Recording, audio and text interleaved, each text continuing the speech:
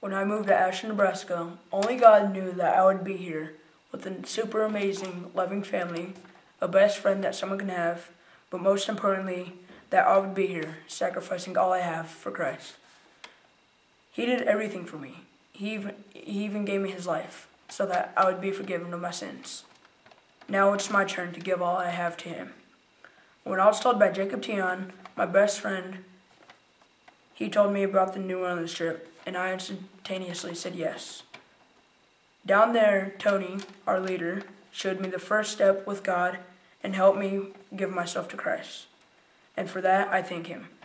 Judy Brower, the sweetest lady I've ever met, on her last day of our life group, gave a speech that opened my eyes and made me realize it was now or never. Just to go that extra step in my life, which led me right here, right now. And I thank Judy Brower, Tony, and Jacob Tion for their help.